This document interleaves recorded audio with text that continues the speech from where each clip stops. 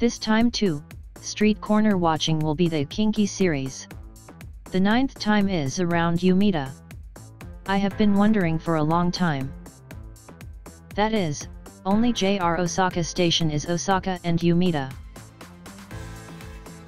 It doesn't matter, but when I wasn't familiar with Umeda, I often made a mistake. At that time, I thought it would be good to unify. There are many fashionable buildings in Umeda. This place is often reflected when broadcasting from JR Osaka Station. I wonder why this place is because there are many buildings around.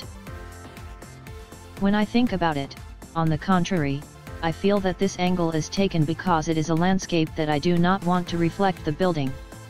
Umeda is the largest downtown area in western Japan.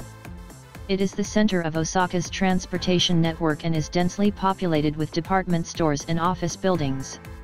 There is also an underground shopping mall underneath the main road. You can enjoy shopping and gourmet food to your heart's content both on the ground and underground. Until yesterday, I was mainly in Tenaji, so the atmosphere of the city is different and it is very fresh. Umeda, the face of Osaka, is located in Kitaku, Osaka.